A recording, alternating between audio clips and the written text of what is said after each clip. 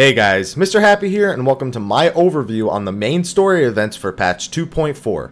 Due to the nature of this video, there will be many major story spoilers, as well as some personal thoughts or speculations thrown in, so if you want to avoid these things, please click away from the video now. The start of the story here picks up where 2.3 left off, with Alphinaud overseeing the actions of the Crystal Braves. It is not long before he assigns the adventurer to work with his second-in-command, Captain Ul'dah, on a troubling matter. It has been revealed that amidst the Immortal Flames there is a Garlean spy, one known only as the Ivy. This person has influenced many men and women within the Immortal Flames ranks to pass intel back to Garlemald. The adventurer's goal is to help uproot this issue. To do so, they must accompany Ul'dah to Ul'dah, where Raubon is given a briefing on this discovery. With this information, he alerts his most trusted soldiers of the situation, whilst the adventurer and Ul'dah return to Mordona. After performing several more tasks for Alphinaud, the adventurer is asked to accompany him to a meeting with the Lord Commander of the Ishgardian Temple, Sir Aymeric. He hopes to convince the Lord Commander that Ishgard should rejoin the Eorzean alliance. However, despite his pleas, Sir Aymeric proclaims that he has no influence on Ishgardian policy, and that even if he did, Ishgard has no forces to spare so long as they must fend off the Dravanian armies.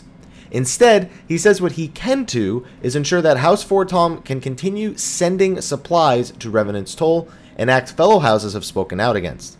In return, he requests only that the Crystal Braves watch over the Keeper of the Lake, Midgard Solmer, as Ishgard fears the Dravanians may be in the process of resurrecting him. Should he be resurrected, Eorzea will know a new kind of fear.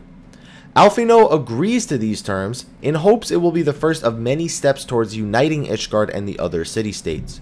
However, within moments of the agreement, the latest shipment to Revenant's Toll is intercepted by Lady Iceheart's followers. Iceheart murdered everyone in the caravan except for a single man who only survived by feigning his death. This man overheard the mention of resurrecting Shiva. Shiva, according to Ishgardian history, was a saint who laid with a dragon. Considering the degree of this crime by Ishgardian standards, she was given the ultimate punishment, death. Alphinaud now worries that these heretics will indeed summon another primal in the form of the long-lost saint, and makes it his primary goal to stop her. After discovering that the heretics are using a system of underground tunnels in Coerthas to move unnoticed by the Holy See of Ishgard, the adventurer also discovers that they possess a parchment of shifts that the guards take at Snowcloak.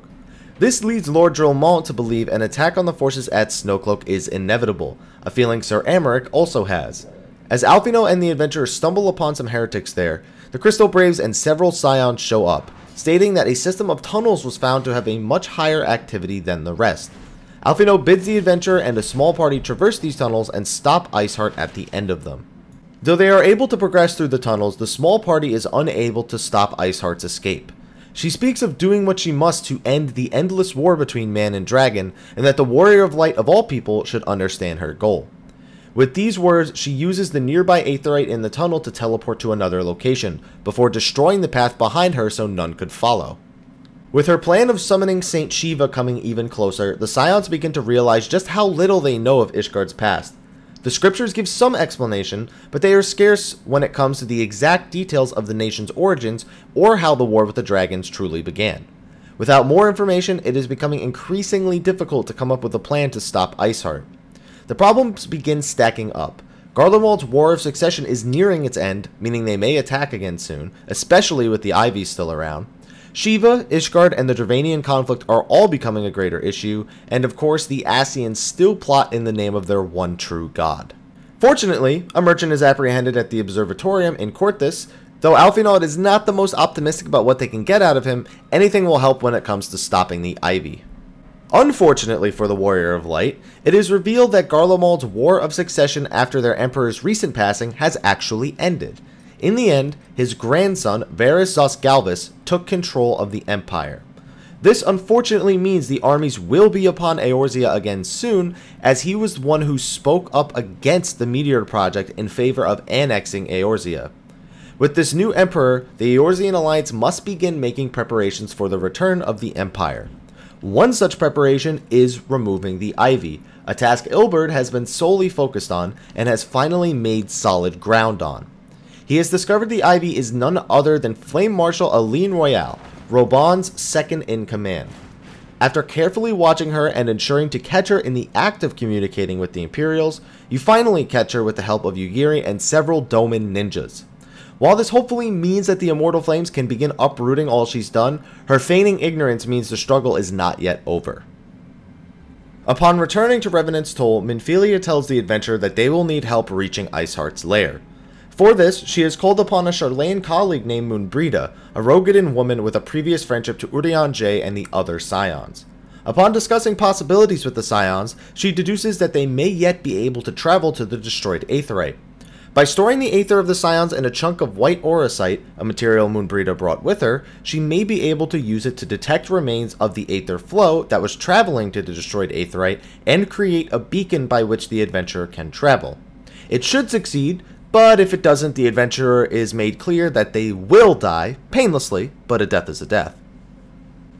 Fortunately for the adventurer, upon execution of the plan, it works without any death occurring, and they are brought to the lair of Iceheart, the Akhafa Amphitheater. Unfortunately, as they approach her, she begins what appears to be a summoning ritual as she is surrounded by ice. Using her own body as a vessel, she summons Saint Shiva, whom they must defeat if they wish to leave this place alive. The adventurer is able to overcome Shiva, though what results after is troubling. Iceheart not only survives the encounter, but retains her will. She held the power of a god and was able to control it perfectly. And though she scolds the adventurer for opposing her, she asks them to seek out the Keeper of the Lake and see with eyes unclouded. She also oddly says 3 familiar words: hear, feel, think. These words could be none other than the words that Hydaelyn has said to the adventurer many times before, and implies that Iceheart may have had access to the Echo. And all throughout these shocking developments, the Ascians watch from afar, content with the outcome of the battle. With all this new information, it is important that the adventurer returns to Revenant's Toll and discloses them immediately, but they first stop by Camp Dragonhead to alert them of the situation. Upon arriving, Sir Amric requests an audience with the adventurer and Alphino, though about what they are not sure. He thanks them for slaying the Primal and hopes that seeing this threat for themselves will promote a change in Ishgardian policy. He claims that they must no longer watch over Midgardsormr as payment, though Alphino states that they are now showing interest in the Dravanian affairs as well. Despite this common ground, Sir Amric admits that it was in Ishgardian's best interest to see Revenant's Toll flourish, so that they may defend them against any other enemies. At first, Alphino is disgusted with the manipulation of Sir Amric, but after some explanation he relents and realizes that they still share a common goal of wishing to see a united Eorzea. As a token of goodwill, he shares information regarding the merchant you captured before, in hopes of it helping to uproot the ivy. Alphino takes this gesture and bids farewell. Now, the adventurer returns to Revenant's Toll to disclose their final moments with Iceheart. The Scions are troubled by all that has occurred, from how Iceheart managed to control Shiva's power to the very definition of a primal itself. However, Iceheart's plea to visit Midgardsormr may yet yield information about how the Ishgardian conflicts with Dravania truly began, and so the Scions shall carefully watch over him. Now with Iceheart out of the way, the adventurer can ensure the conflict with the Ligne Royale has come to a rest. Unfortunately, it is found that she escaped and is making her way to reunite with her Imperial allies in northern Thanalan. Along with the Crystal Braves and the ninjas of Doma, the adventurer is able to recapture her. These events trouble Alphino, and he takes his leave to inform Raubahn of the developments. Meanwhile, Moonbrida decides to share with the Scions more information regarding White Auracite, and how it may allow them to defeat the Ascians. If they can absorb the aether of an Ascian's soul into one, and then destroy their soul, it may prevent them from escaping into the world between worlds and reforming. The problem remains in the fact that the Auracite cannot retain Aether for long, and they need an equally powerful weapon of Aether to execute the Ascian's soul, preferably in the form of the Weapon of Light Hydaelyn granted to the adventurer when they faced off against La Habrea. Unfortunately, these questions don't yet have answers, so the Scions are forced to study their previous encounters with the Primals and Ascians alike for a better solution. Back in Ul'dah, Raubahn is told that Royale was not just working under the command of the 14th Legion, but that she also served a higher power within the Empire. She answered directly to the former High Legatus and the now Emperor, Verizos Galvis. On top of that, she also sold information to a third party within Eorzea, which Raubahn expects is none other than the Monetarist, most likely to Legiada Legi, who is still scheming even to this very moment. And finally, she was also feeding intelligence to the heretics under Iceheart, Who stood to profit from that exchange? Who knows? With all these answers lies even more questions, and thus Raubahn must interrogate Royale in hopes of finding these answers. After Alphinaud takes his leave, Raubahn remains, troubled over Royale's alliance with the Monetarists specifically. He swears to them that he will see them rot and pay for their crimes. Meanwhile, Nanamo has called a meeting with the leaders of the other Eorzean nations. In this meeting, she explains the difficulties she now faces as a sultana, saying that while she is the leader of the nation, she can do nothing to help it. She claims that Ul'dah will never see in the interest of the people as long as it is controlled by so few, hinting not only that she may dissolve the syndicate, but that she may step down as sultana, breaking the lines of inheritance that have ruled Ul'dah for so long. She asks the other leaders to ensure Ul'dah remains strong and whispers her apologies to Raubahn for all the troubles he has gone through for her. And with that, ends this chapter in the A Realm Reborn story. So we can assume that 2.5 is going to be the final chapter of this story. They have said 2.5 will be broken up into 2 sections. I don't know if that just means 2.5 and 2.55, if there's going to be 2 major story developments in order to help really bring us in to Heavensward with the Ishgardian conflict. But just as with similar patches, there's a lot of conflicts here going on at the same time. There's a new conflict brought in. There's a continuation of the Ascian conflict where some headway is made and not a whole lot. And then we actually had to kind of redefine what a primal is in this patch, similar to how we had to kind of question it when Good King Magomag XII came out. Now, I could go on for days and days and days about this story, in particular, the one we got in patch 2.4, but I am going to just give a few overview thoughts, and then I'll make extended videos regarding my thoughts on each of the individual events that took place here and how they may evolve, especially with regards to the expansion coming out next year.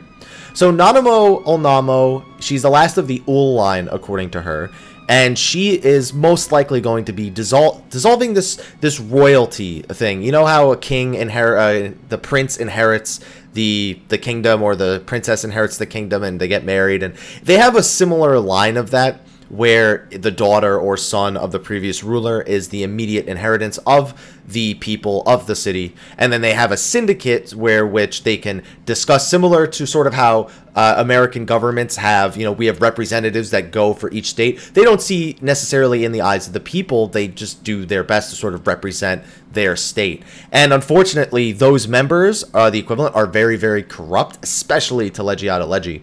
Ever since last patch, I was actually kind of little bit weirded out that there's so many sort of open loopholes out there with only most likely 1 major patch to go, maybe 2 if 2.5 is really split up into 2 major patches.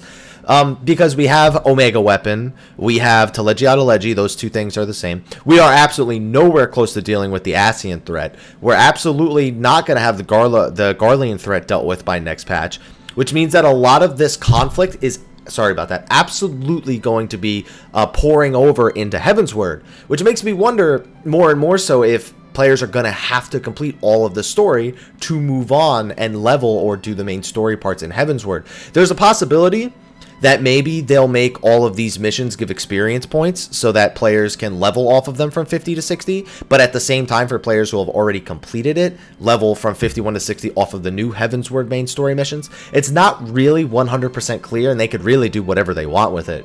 But those are kind of my guesses here. It's just we have so many things that are unfinished. And especially with Alphinaud constantly mentioning primals and how they keep being resummoned, it makes you wonder what the point of even, defeating the extreme primals was. And they keep getting stronger and stronger. Can it keep going? And has Dravania really never dealt with primals before? I feel like there's so many things here that just need explaining that don't make a whole lot of sense.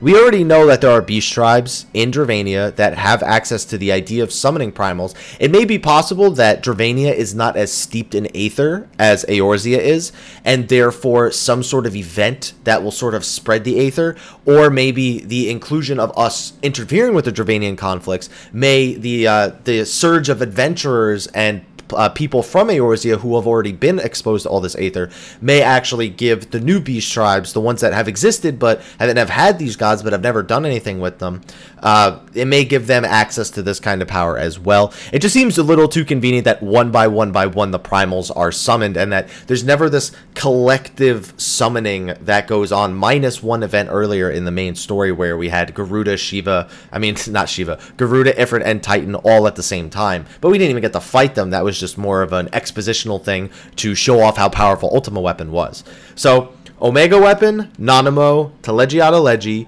we have Elidibus and La Habrea. They're still a big threat. Zodiark is still a big thing, and we haven't even... We've seen him very briefly. Like, it's curious to me. There's also the Isle of Val, which is, we still don't know much about, how it completely was wiped from existence, as well as all of the other students of Baldessian. They revealed a very specific thing that those students were studying on. I can't remember the name of it right now, but I am going to make a video about it. I believe it was called the Rejoining, off the top of my head. And every one of those students disappeared. There's just so many open things like that just need closure, and I have a feeling they're all going to be tied and come to a close around the same time. The only thing that won't happen with is the Garlean Empire, and it makes me think that the 4.0 expansion, and I know that's thinking far in advance, since they've said they're already planning for 4.0, like that's already in their timeline, it definitely makes me feel like pushing back against Garlemald and the Empire, taking back Alamigo and working our way up towards Garlemald. I have a big feeling that's going to be a theme, just based on how many things we're trying to deal with here at the same time, and how even Ishgard is like, we don't think they'll attack for some time, which definitely tells you that as we're dealing with the Dravanian problems, that the Eorzean Alliance is going to still be working with Ishgard to bring them in to fight back against Garlemald. There's so many things, and especially Midgardsormr, the idea of him coming back, so many people have wanted him revived. He was this massive figure, similar to Bahamut, which we never got to fight, and it would just be crazy if he had something to do with the more dangerous zones we'll be dealing with. So almost like Deathwing, how he would kill people when he was flying by. I'm wondering if in Heaven's Word, Midgardsormr is going to do the same thing. If you're flying around and Midgardsormr finds you at any point, you're just going to be like, wow, I'm dead. Which would be very similar to what Yoshi P said. But like I said, I could go on with this for ages, but I'm going to break it down into several different videos and hopefully get your opinions about each individual one. But anyway, guys, thank you for watching this video. If you liked it, be sure to like, favorite, subscribe, and share for more Final Fantasy XIV news, information, guides, whatever. I got it. But anyway, guys, thank you for watching, and until next time, take care.